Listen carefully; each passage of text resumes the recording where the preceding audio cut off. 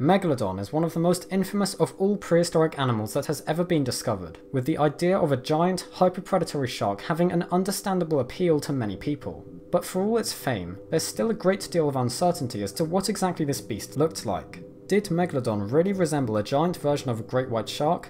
Probably not, as we'll see. First, it's important to look back at the different classifications and evolutionary placements that have been suggested for this animal. Since Megalodon was a shark, and shark fossils are notoriously incomplete due to the skeleton's composition of cartilage, not bone, the remains of Megalodon that are actually known to science are only teeth and some vertebrae. Still, a surprising amount of information can be told from these alone, just not an overall complete and definite picture of life appearance. However, we can still make inferences about this based on the living animals it's related to. When paleontologists first started examining the evolutionary relationships of these giant shark teeth, the original idea was that the creature they had once belonged to must have been a close relative of the modern-day great white shark, Carcharodon carcharius. This was due to the overall similar morphology between the teeth of subadult Megalodon and the teeth of great whites. A quick look at examples from both organisms reveal many commonalities, with one of the only main noticeable differences being the size. Therefore, Megalodon was classed as being related to the great white, and even as being a possible ancestor to this modern species. So, the megashark was named Carcharodon Megalodon. However, today it's generally agreed by many workers that these similarities in morphology are in fact down to convergent evolution, and not an indication of a close evolutionary relationship. It's therefore highly unlikely that Megalodon would have appeared exactly like a scaled-up white shark when alive. So if this was likely not the correct evolutionary placement, at least according to a significant group of shark experts, what is then? This is still a fairly complicated topic, but I'll attempt to simplify the situation. Essentially, you can boil it down to two contrasting schools of thought, however there are details of the exact proposed relationships that vary within them. Firstly, there's the position I've just described, in which Megalodon is a member of the genus Carcharodon along with the great white, and both are derived from a shark called Carcharodon orientalis, and both are a part of the shark family Lamnidae. Then there's the suggestion that the great white is in fact more closely related to the mako shark, the genus Isurus, and Megalodon is derived from the genus Otodus and belongs to a different family to the great white, Otodontidae. And Carcharodon orientalis is actually moved to the genus Paleocarcharodon, which did not end up giving rise to any living sharks. These days, it seems as though most people are in favour of the second placement, due to the fairly good evidence of subtle morphological differences between the teeth of Megalodon and great whites, and the relative weaknesses that can be found in the evidence for their close relationship. However, there was also a study published in 2016 which found that the genus Otodus, which the Carcharodon genus is derived from, is actually paraphyletic, meaning it doesn't include all the taxa that evolved from a single common ancestor. This is a situation that is generally best avoided in taxonomy and evolutionary biology, and so to fix it, the researchers recommended that the members of Carcharodon should be included in Otodus, making Megalodon Otodus Megalodon. There have additionally been some other suggestions for where Megalodon should be placed amongst shark taxa and what exactly its name should be, such as Otodus Megasalacus Megalodon, but let's just focus on the main, more widely accepted proposals we've looked at here. First, we'll entertain the idea of Megalodon being a giant version of a great white shark. A lot of the paleo artwork produced of this animal in the past has been based on the assumption that this would be the correct way to view the shark, due to the similarities in teeth we've already discussed, and with the old placement within the Carcharodon genus, this would seem like a logical assessment to make.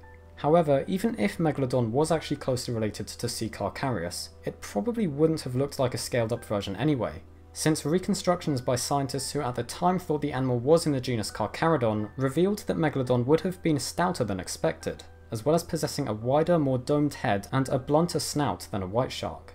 The pectoral fins of this extinct creature were also suggested to have been similar in shape to those of a great white, but while being proportionally larger and thicker, in order to support the extra mass. It's also been said by some authors to have had quite deep-set eyes, giving it an almost pig-eyed look. Of course, this exact view of Megalodon life appearance is no longer thought to be the right one. With the shifting evolutionary placements of the organism came a reassessment of how we should consider its physical characteristics, and since it's no longer aligned with Carcharodon, it now seems relatively unlikely that it was just a larger, more robust and stocky great white. One interesting alternative suggestion then, which has been proposed by shark researcher R. Aidan Martin, is that Megalodon could have looked like some sort of giant sand tiger shark. This idea is based on the similarities seen between Otodus teeth and the teeth of the stout-toothed sand tiger shark. Otodus teeth have actually been described as being more similar to sand tigers than to those of the great white, and seeing as in the model of Megalodon evolution we've looked at, this creature descended from Otodus, there's perhaps some credibility to the notion that maybe Megalodon looked similar to this modern taxon. This is further supported by the fact that within the living lamnoid or mackerel sharks, the sand tiger-like form appears in 4 different lineages, suggesting that perhaps this body plan is actually ancestral to the whole clade, and the more familiar shape of members of Lamnidae, such as the great white, is in fact a specialised form that has possibly only evolved a single time in sharks. It has been inferred that Megalodon itself looked more like a very robust sand tiger shark with massive teeth. However, there are of course some problems with this concept. From a functional morphology perspective, it's been stated that an animal at the size of Megalodon, and which swims by flexing its body to propel itself, would be physically unable to ever evolve a body shape like a sand tiger shark. This is because the sand tiger has an acceleration body plan, which enables the sharks to displace water through the use of drag when they swim. But this method of displacement means that a mass of water several times the size of their own body mass must be moved with every tail stroke, and at the dimensions Megalodon was reaching, this would become a real issue. A sand tiger shark the size of Megalodon would need absolutely huge pectoral fins for supporting all the additional mass, but these fins would in turn produce a great deal of drag that would hinder the animal from swimming effectively. Therefore, a biomechanical case can be made against the giant sand tiger form, which then proposes that the megashark would instead have a tail end more like that seen in cruising body forms such as whale sharks, basking sharks, tunas, whales, mako sharks, and, yes, white sharks. This proposed body form includes a tail fin that is almost lunate, or crescent-shaped, very small second dorsal and anal fins, and a keel on either side of the caudal peduncle, the region of the body where the tail attaches. This morphology all aids a great deal in reducing the drag of these organisms when swimming. So, according to this argument, the back half of Megalodon at least, may actually have convergently evolved to resemble the great white shark after all. But not because they're closely related, instead because this is the shape that's needed for effective underwater locomotion in axial swimmers once a large body size is achieved. The front half of Megalodon, though, could still have been very distinct. Many of you have probably come across this striking image before. Produced by DeviantArt user QBLivians, I'm probably saying that wrong, this particular reconstruction is based on the classification of Megalodon within the Otodus or Carcharodon genus. The thinking here is that with a more distant relation to the great white, and inhabiting a different niche, the shark would evolve to look very different, with relatively much smaller eyes, an incredibly bulky look, and a very short snout to prevent it from getting in the way when the animal slammed its mouth into the big-bodied prey it fed on. Additionally, it's been given an enlarged tail fin too, reasoned to be to provide enough propulsion to move the huge mass of the animal through the water. While this is undoubtedly some excellent paleoart, and a remarkably imaginative speculative vision of this creature's life appearance, it's probably not completely accurate. But it does follow a lot of the arguments for Megalodon life appearance that we've discussed, so it seems like it's a pretty good start for imagining what a drastically unusual and unexpected Megalodon could have looked like. The shortened snout is a fairly reasonable speculation which has even appeared before in previous reconstructions, as I mentioned earlier, and it makes sense to assume that it could potentially make preying on large-bodied animals such as cetaceans easier for the shark. The increased bulk, too, seems logical and has been suggested before, but whether or not it was bulky to the extent shown here is up for question. The tail end of the shark also appears to be quite close to the cruising form that has been suggested for the creature. The reduced second dorsal and anal fins are good, and the caudal peduncle is quite thin, with the tail fin also being fairly lunate, as has been proposed. However, the reconstruction doesn't seem to possess keels on the caudal peduncle, which are found in other cruisers such as the whale shark. There are likely other problems to be identified with this reconstruction, depending on what exact classification of Megalodon you favour, as well as what you might consider Otodus and its ancestors to have most closely resembled. But overall, I at least think this could be a decent interpretation of one possible look for this animal.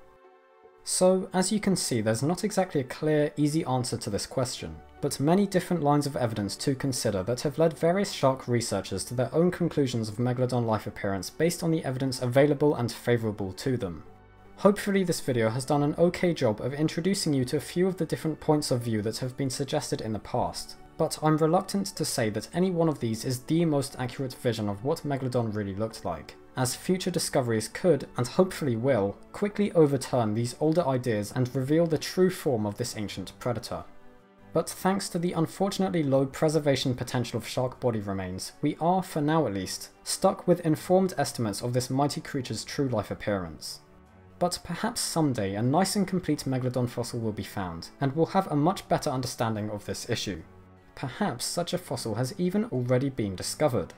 There were actually reports last year of the fossilized remains of a juvenile Megalodon body existing, with the specimen apparently having been kept in a private collection, but now being located in the Soria Museum in Zurich.